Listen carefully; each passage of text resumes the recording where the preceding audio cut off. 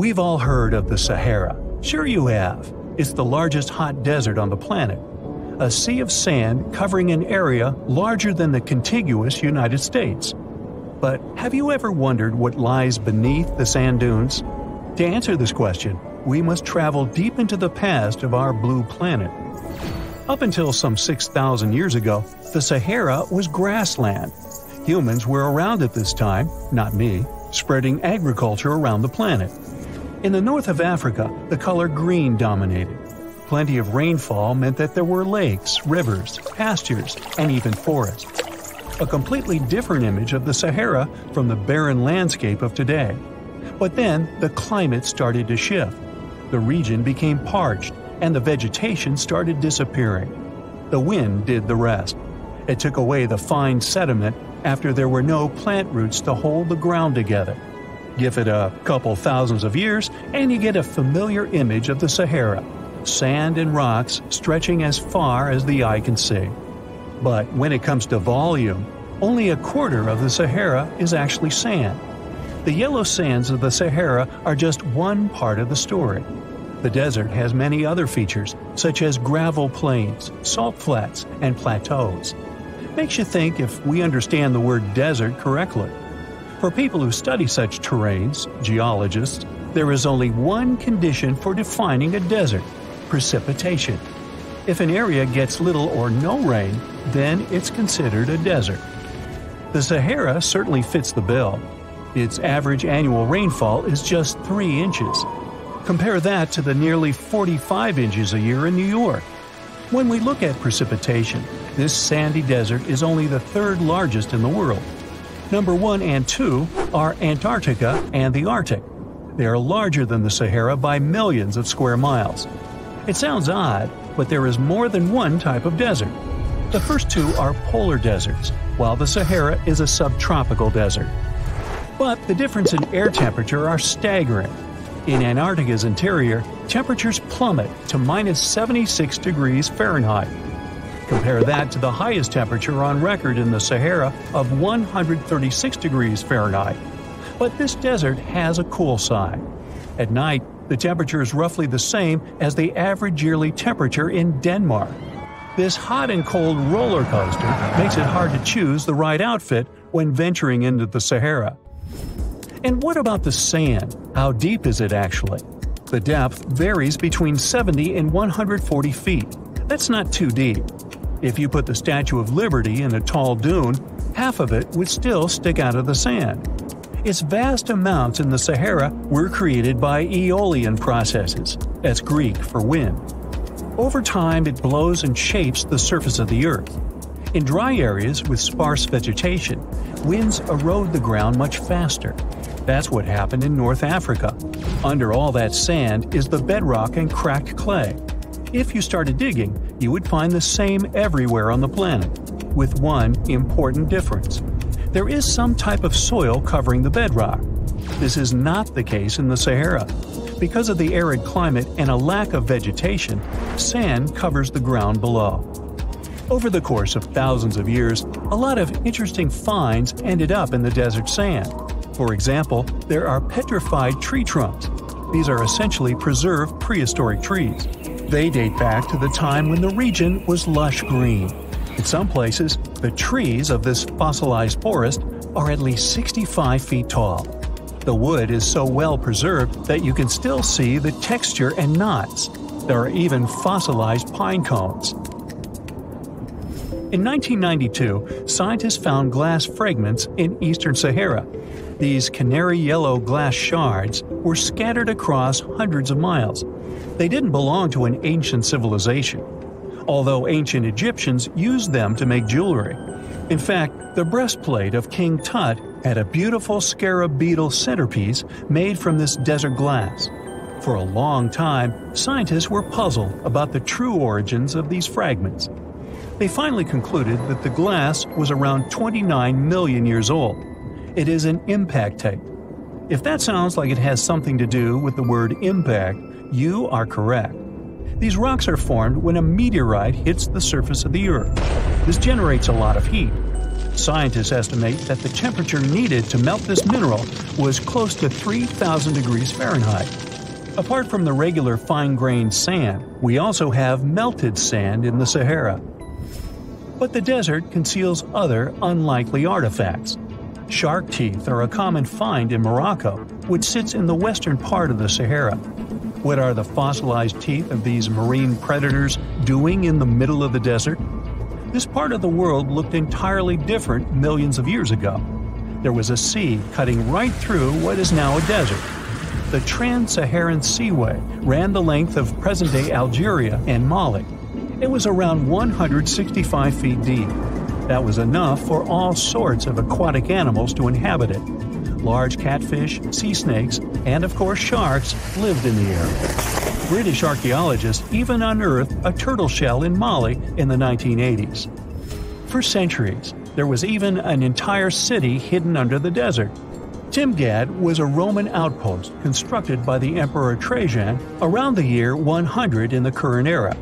For various reasons, its residents abandoned it around the year 700. The sands of the Sahara soon engulfed the city. It had remained hidden for nearly 1,000 years. Then, in the 1700s, a Scottish explorer started digging out the city. His team first uncovered a sandstone triumphal arch 40 feet high, similar to the ones we can see in Rome and Paris today. An amphitheater soon popped out of the sand, and it was followed by well-preserved statues of Roman emperors. The Scotsman's find was so impressive that no one believed him at first. It took 2 more centuries for archaeologists to fully excavate the city during the 1950s. The site covers a surface as large as 10 polo fields. The ruins reveal the full mastery of Roman city planning. All the streets meet at a right angle in what is known as an orthogonal grid. You can find the same layout in modern cities such as New York. Historians estimate that during its heyday, 10,000 people called Timgad home. Different nationalities lived here, from Romans to people of African descent. Today, more than 2.5 million people live in and around the Sahara. They are spread across 11 countries in total, and their living space is growing. The desert is 10% larger than it was just a century ago. This process doesn't involve sand pouring out of the Sahara. The ecosystems on the edges of the desert simply change over time. The wind blows the soil away and vegetation dwindles, the perfect conditions for the formation of a desert landscape. These changes are happening in the Sahel, a region south of the Sahara Desert. That's why the African countries have recently come together for a project called the Great Green Wall. The primary goal is to stop the desertification of the Sahel and hold back the sands of the Sahara. Their plan is ambitious and involves planting a wall of trees from the west to the east of the African continent. The proposed forest is not only going to be long, but wide as well. The Sahara and the Sahel share a historic bond. Since antiquity, camel caravans have been making the journey from Africa's Mediterranean coast in the north to the savannas in the south. The golden age of this trade kicked off in the 9th century. The perilous journey took several months to complete. The route was 2.5 times longer than the length of the Grand Canyon. Explorers still find evidence of these ancient caravans hidden away under the sands of the Sahara. Under the burning sun, among the sand dunes, somewhere in the Sahara Desert, you're walking in search of an ancient treasure. Finally, you find a strange rock in the sand. It's big, looks like a large piece of black coal or rock, but something shiny on its surface makes the rock unusual. This unique find is the oldest thing that has ever been discovered on our planet. This rock was born long before Earth appeared in outer space. The unusual meteorite was found in 2020 in a remote area of the Sahara Desert. Scientists have analyzed the isotopes of magnesium and aluminum on the stone's surface and found that its age is about 4.5 billion years. At the moment, this is the oldest sample of magma from space in history. It belongs to a small protoplanet that didn't have time to form completely. It happened a very long time ago when our solar system was forming.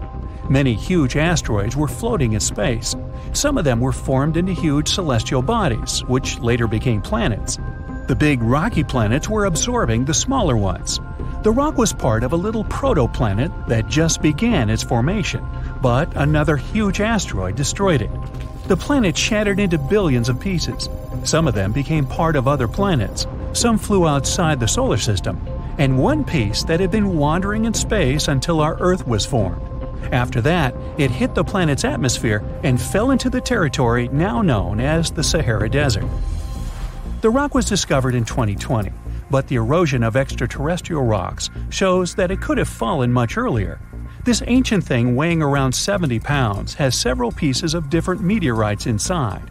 In simple words, it's a volcanic rock consisting of lava. It has cooled, solidified, and crystallized. That's why you notice the glitter. Scientists hope that further study of the rock will help to learn more about our solar system foundation. The biggest asteroid discovered in the U.S. is the Willamette. Its size is 84 square feet, and its weight is more than 15 tons. This is half the weight of a bus. Several people can fit on the surface of this outer space object. But the coolest thing is that it's not a rock like most meteorites that were found. Willamette is made of nickel and iron. This massive piece of metal was discovered in 1906. Now, the huge rock is kept at the American Museum of Natural History. The largest meteorite ever found is Hoba. It's located in Namibia, and people have never changed its position because it's too heavy. The weight of Hoba is 60 tons. It's heavier than a tank. The next space-related event occurred on February 28 in southwest England. On this day, a huge flash lit up the sky. Then there was a loud crash. Several residents opened the doors of their houses and noticed a black sooty spot on the lawn. They immediately guessed what had happened and reported the discovery to the British Meteorite Observation Network. If you ever find a meteorite, report it to some geological research or space center as soon as possible. The longer a space rock lies on the ground, the faster it loses its value. Rain, dust, snow, wind, scorching sun, all these factors damage the surface of the meteorite. It makes it difficult to study the celestial object.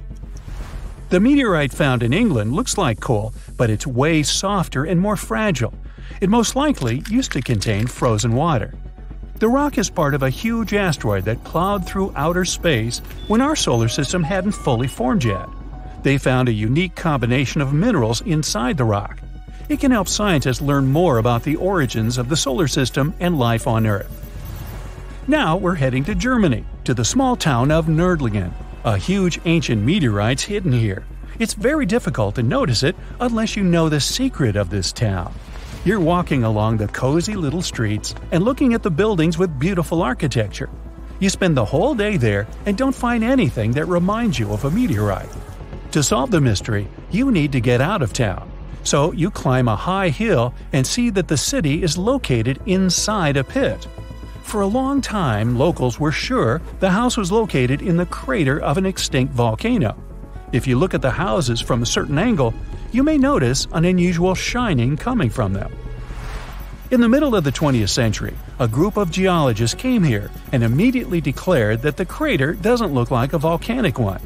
The town was built on a huge crater left by a meteorite. The huge celestial body fell here about 15 million years ago. It was so hot that the carbon bubbles inside instantly turned into small diamonds. When people were building this city, they didn't know they were using expensive stones, since the diamonds were hardly visible. The locals never attached importance to the fact that the city walls shine unusually in the sun. Now they believe this place was built from diamonds that had fallen from the sky. Our next stop is in the UK again. This time the rocks are of an earthly origin. The famous Stonehenge. People place circles of rocks here in a certain order. Everyone knows about this archaeological monument, but no one knows the reason for its creation for certain. Another construction built out of mysterious rocks was discovered just 2 miles away. It's called Superhenge. It's bigger, heavier, and takes up more space. Each plate here is 15 feet, which is about the height of 2 floors. Once, the stone stood vertically and formed a huge semicircle, but someone pushed the stones over about 4,500 years ago. It was a college prank. No, not really. That's why they couldn't be detected for a long time. Scientists still can't solve the mystery of Superhenge, but they believe the standing vertical stones were part of some huge monument. Some other amazing rocks are located in the south of Costa Rica. There are big ones the size of a human, and there are smaller ones the size of bowling balls. And they all have a perfectly round shape. These giant rocky spheres were created by people. It must have taken years of polishing using stone tools to get the perfect round shape. These balls are incredibly heavy, but can easily roll like a basketball. All the rocks are of a different age. Some of them were created about 2,500 years ago. Most of them are made of molten volcanic magma. Until now, scientists don't know for what purpose these stones were used. They were found in different parts of Costa Rica, near big cities. It's possible that ancient civilizations installed them specifically to show the greatness of local kings. Also, many experts believe the rocks were used as a tool for studying astronomy. The people who knew their purpose of the rocks had disappeared, and the history of the stones was lost along with them. Let's finish our journey with the coolest archaeological find. You're walking through the desert of Peru and climbing a low hill. You look down and notice the surface of the hill is covered with strange lines. You walk far away and see a huge cat on the hill. Such a drawing is called a geoglyph. Its length is around 120 feet, which is about half the size of a Boeing commercial jet. Archaeologists discovered the giant cat in 2020 and found out that it had been created somewhere between 200 and 100 BCE. This huge drawing is part of a mysterious group of different pictures. In addition to the cat, there are other animals, plants, and fantastic figures. All of them were found in the desert of Peru. The kitten was found by chance. Archaeologists didn't see it at first because natural erosion on the hillside had almost erased the silhouette. There are many myths around arguably the greatest structure ever built by humans, the Great Wall of China. Some say it's so grand that it's visible from space. Others claim that you can see it from as far as the moon. Other theories suggest that the builders of the wall were left inside. Well, sorry to disappoint you, but all these impressive stories are just myths. But even with those stories busted, the Great Wall of China is an impressive and truly breathtaking structure. So let me tell you its true story. Today, China is one of the most populated countries in the world, counting as many as 1.4 billion residents. It's also one of the oldest nations in the world. It has 3,500 years of continuous written history, but the civilization existed long before that. There is a theory that while the European continent, for example, was most likely reached by humans from Africa, China wasn't populated by settlers that came from somewhere else. Some people believe that the Chinese civilization got formed from local Stone Age people who lived on the territory since the prehistoric period. So now, the Great Wall of China. It's truly big even by today's standard, stretching for over 13,000 miles. To imagine it better, it's almost 5 times the distance between New York and Los Angeles. Or even a bit greater than the distance between the North and South Poles. Even in modern times, people have never built anything close to this big. Of course, it didn't take a day to build the Great Wall of China. 2? Keep going. In fact, the wall was being built for centuries. Maybe you know that ancient cities had walls around them to protect themselves from invaders. Yes, Chinese cities had them too. The first Chinese emperor united the country in 220 BCE and got a brilliant but very ambitious idea to turn all city walls into one big wall that would defend the country's border against attacks from the north. A trusted general directed the construction, enrolling a big group of workers, soldiers, commoners, and convicts. Back then, the wall was built of rammed earth and wood. In some places that were strategically important, the sections of the wall overlapped to provide maximum security. The walls were around 26 feet high on average. But the Great Wall didn't yet look like the construction we know today. Every next emperor would pick up the big wall project, strengthening and extending it, repairing, but also modernizing construction techniques. Some used bricks to build it, others moved on to granite and marble blocks. Watchtowers and platforms weren't there from the beginning as well. They were added by Ming emperors. The watchtowers made it possible to communicate with other parts of the wall through smoke and fire messages. So, the wall is quite inconsistent in terms of material, but it only adds more charm to the construction and shows how much effort and time it took. The reasons why some parts of the wall have been standing for centuries and are still in good condition is glutinous rice flour. Turns out, this sticky rice mortar is almost like cement. It's very strong and waterproof, sealing the bricks so tightly together that even sneaky weeds can't grow between them. You may also notice that some bricks have writings carved on them. They were left by the workers who were building the wall. The purpose of those writings is quality assurance. They contain such information as location, quantity, and responsible officials. So, in the case of some problems with the quality of materials or constructions, it would be known who should be held accountable for it. Recently, a research group has looked through official historical documents of the Ming Dynasty that ruled China from the 14th to the 17th centuries. They came across records of secret doors in the Great Wall, so they decided to find them. They used a flying robot to capture continuous centimeter resolution photos of the wall.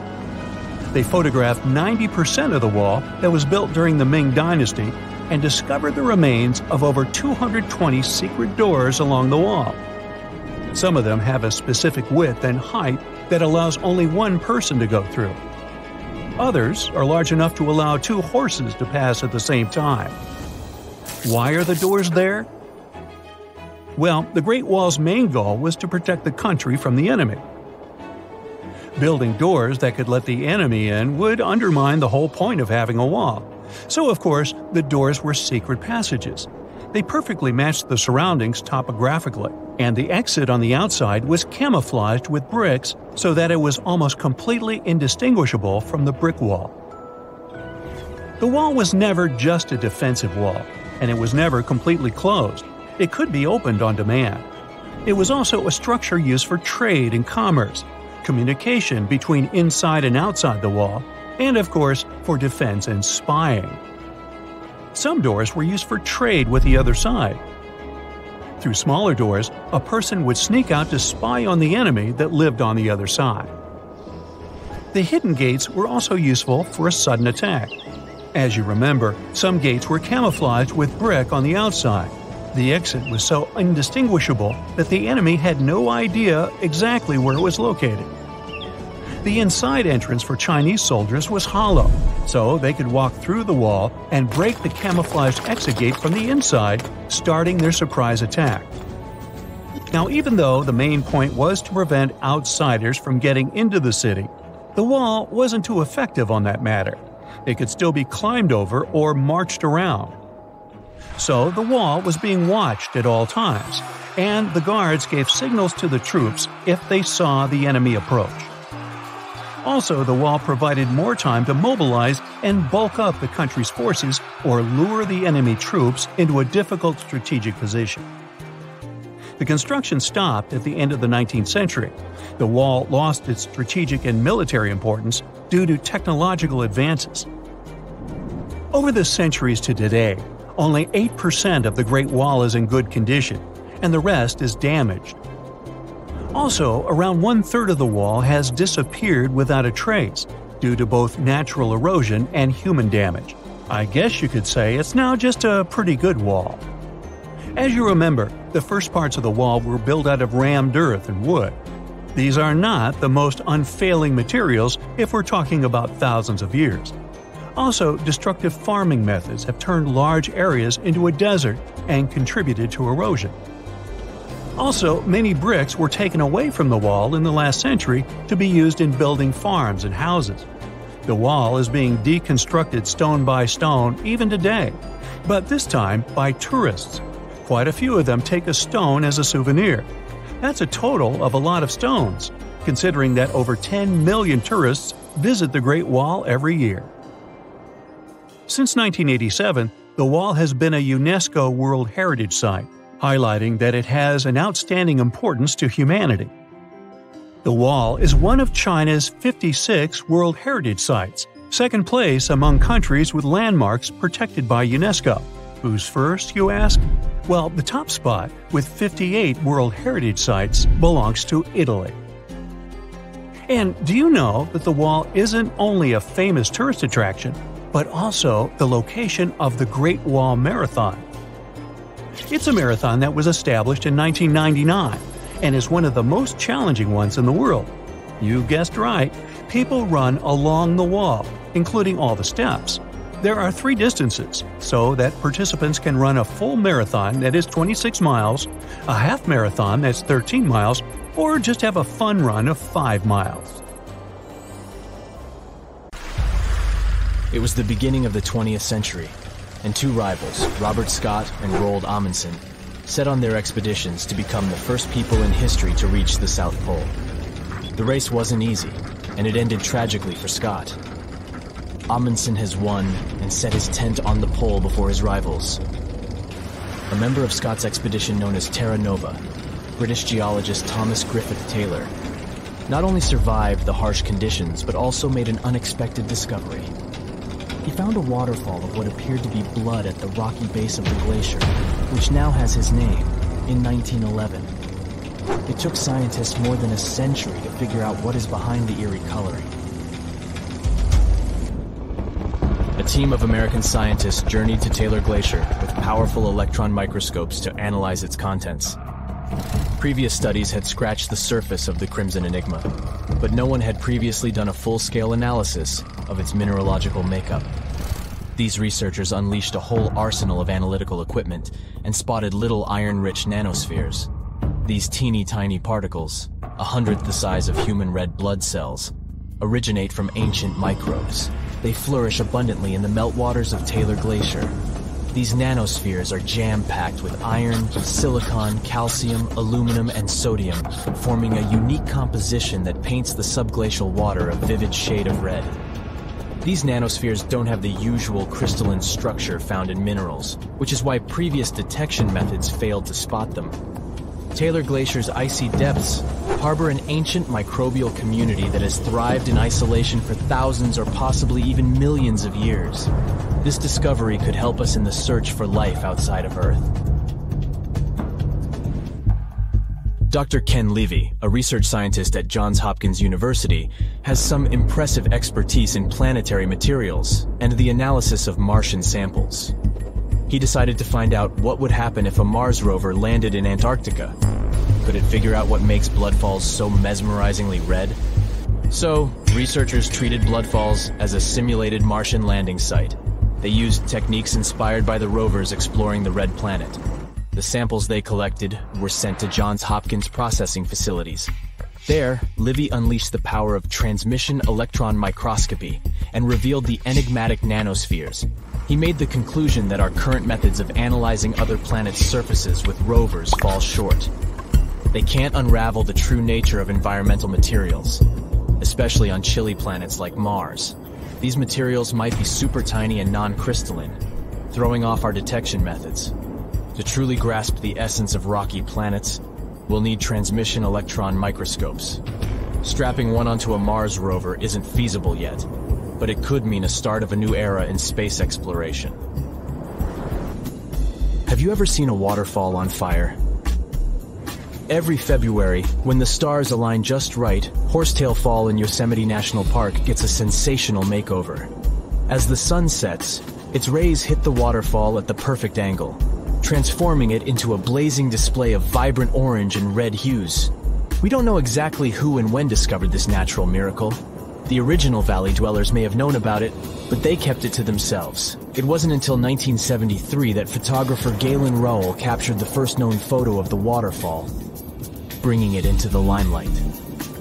Since then, the firefall has become a global sensation, spreading like wildfire on social media and drawing crowds from far and wide. This magnificent cascade draws hundreds of spectators every year, but they can only see the show under certain conditions. First things first, Horsetail Fall needs a flowing stream. If there's not enough snowpack in February, the waterfall won't have enough water to create the magic. The temperatures must be warm enough to melt the snowpack during the day. If it's too chilly, the snow will stay frozen, and the fiery spectacle won't ignite. Second, we need a clear western sky at sunset. Those sunbeams need a straight path to hit Horsetail Fall and make it come alive. And since the weather in Yosemite is ever-changing, clouds can magically clear up just in time for the show. If all the conditions are just right, you'll witness the Yosemite Firefall in all its glory for about 10 minutes. The mystery of the sailing stones in California's Death Valley National Park has puzzled scientists for years. Heavy stones seem to have a mind of their own and move across Racetrack Playa, a dried-up lake bed. They leave behind a trail on the cracked mud. There were all kinds of theories to explain this phenomenon, from magnetic fields or dust devils, which are strong whirlwinds, to mischievous pranksters. No one has actually witnessed these rocks in action, which only added to the mystery. In 2006, a NASA scientist named Ralph Lorenz entered the scene. He was studying weather conditions on other planets, but he couldn't resist the allure of Death Valley and those elusive sailing stones. He had an eureka moment while tinkering at his kitchen table with a Tupperware container. Lorenz filled the container with water, leaving a small rock poking out, and chucked it in the freezer. Then he placed this icy construction in a big tray of water with sand at the bottom and gently blew on it. The rock began to glide across the water, leaving a trail in the sand. Lorenz had been studying how ice can make big rocks float and move along tidal beaches in the Arctic Sea. Applying this knowledge, he and his research team figured out that, under certain winter conditions in Death Valley, enough water and ice could form to make the rocks float across Racetrack Playa in a light breeze. And as they glided, they left their mark in the muddy terrain. The River of Five Colors, Cano Cristales in Colombia, has the unofficial title of the most beautiful river in the world. For most of the year, it looks like any other regular river.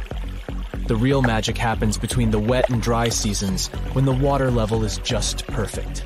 This unique river floor is lined with a special plant, and when the conditions are right, it bursts into a dazzling display of colors.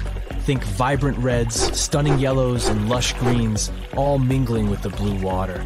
It's like stepping into a living rainbow with 1,000 shades in between. This phenomenal display only lasts for a few weeks, from September through November. During Colombia's wet season, the river flows too fast and deep, covering up the river floor and denying the plant the sunlight it needs to turn red. And in the dry season, there's simply not enough water to support the vibrant life in the river. So you have to catch it at just the right time. The reason behind Maldivian beaches glowing in the dark at night isn't a mystery, but it doesn't make them any less impressive. It happens thanks to the bioluminescent plankton. These tiny creatures are like little underwater disco balls, emitting a cool blue glow when they are agitated or on the move. Imagine walking along the shoreline and leaving behind glowing footprints. You can even take a night swim amongst these magical plankton. Researchers have discovered that their bioluminescence is actually a clever defense mechanism against predators. When these microorganisms flash their little blue lights, it disorients and surprises their attackers. The plankton produces this light using a chemical called luciferin. These enchanting plankton can appear at any time of the year. The best chances of seeing them in all their glowing glory are from June to December. During this period, there's a higher volume of plankton in the seas of the Maldives, creating the perfect conditions for a luminous show after the sun sets and the night sky takes over. You'll only witness the magic of bioluminescent plankton when tidal currents bring them close to the shore in large numbers. It's hard to predict exactly when this spectacular show will happen, so make sure to do your research and prepare to take photos with a high ISO to capture it, exactly like it looks in travel catalogs.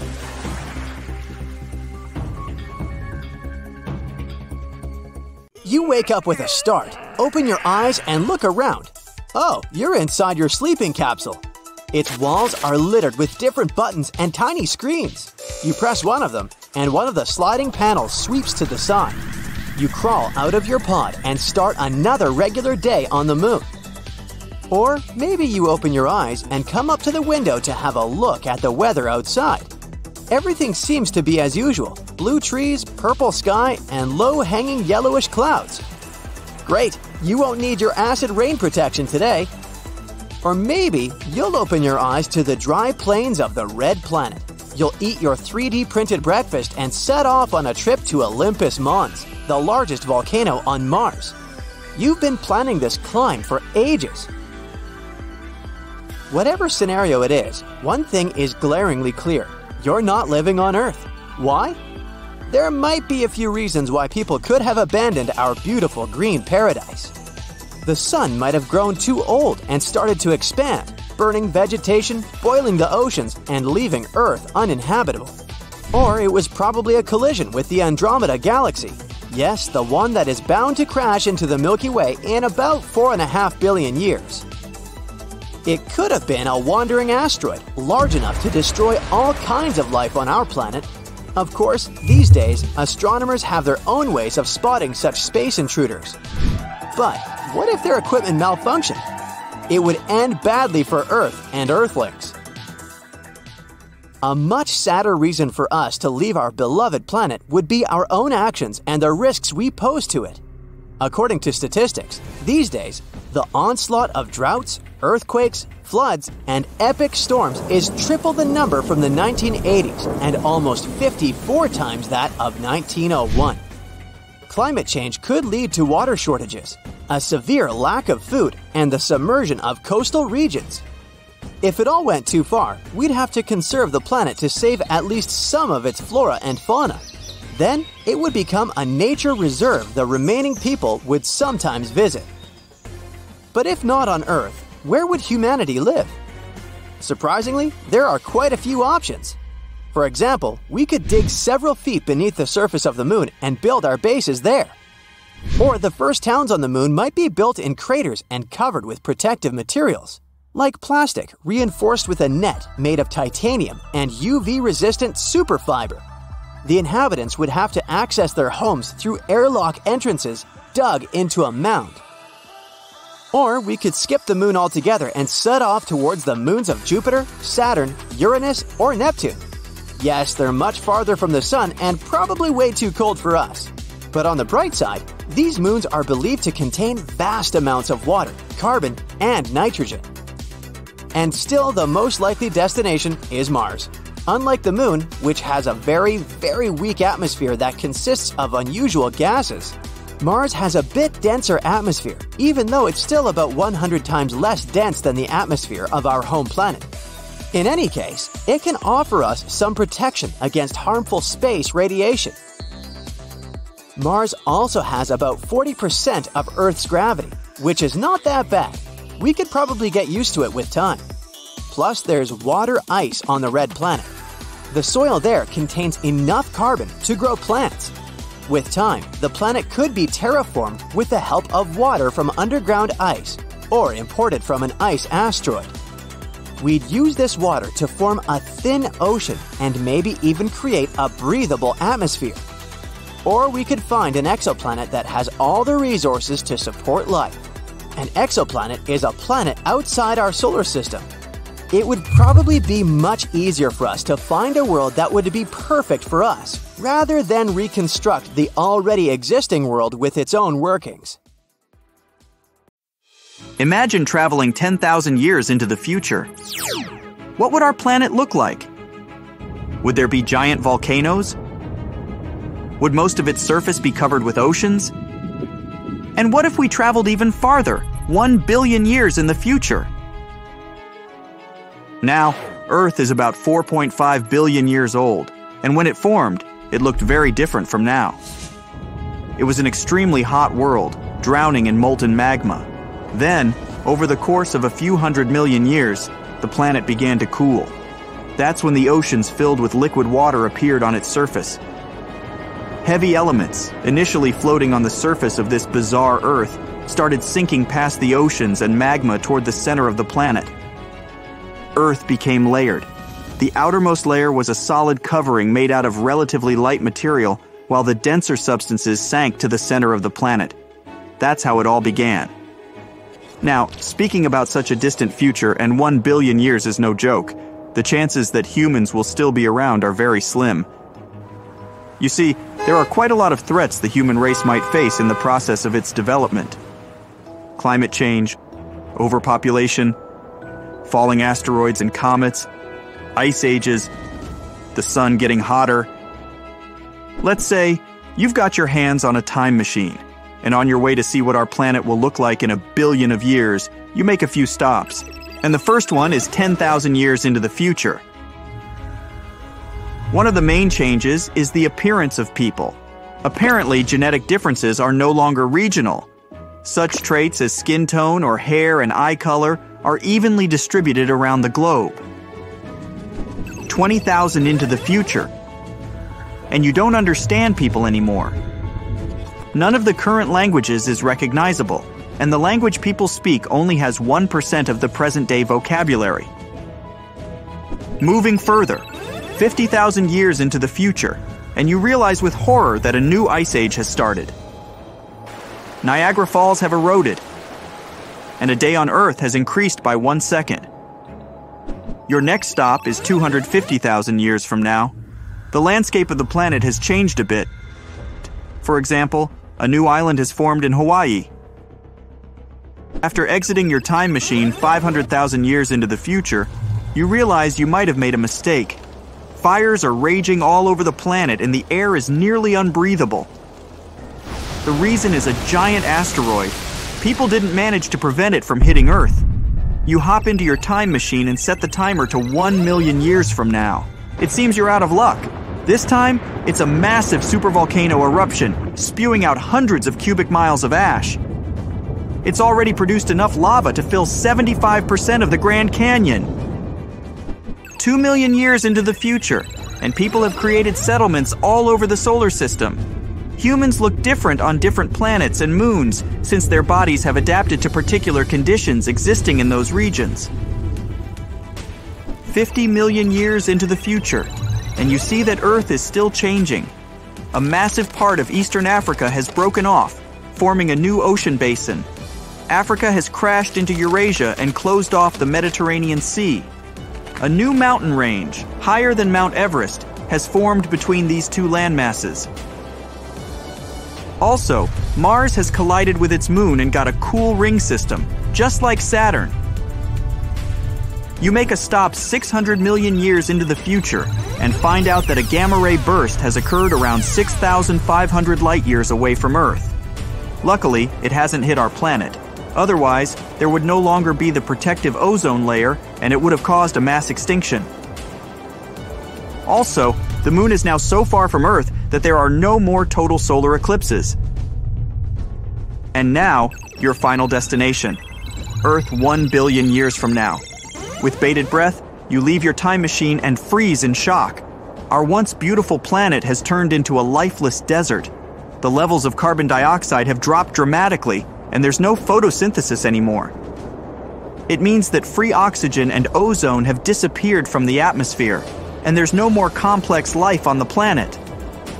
Plus, the sun's luminosity has increased by 10%, making average temperatures on Earth rise at least twice. You feel as if you're standing in a giant damp greenhouse. The oceans have evaporated, leaving a few small pockets of water at the poles. What about people? You won't find them on Earth. By now, they have already colonized some faraway planets and faraway galaxies. You should probably leave this inhospitable world too.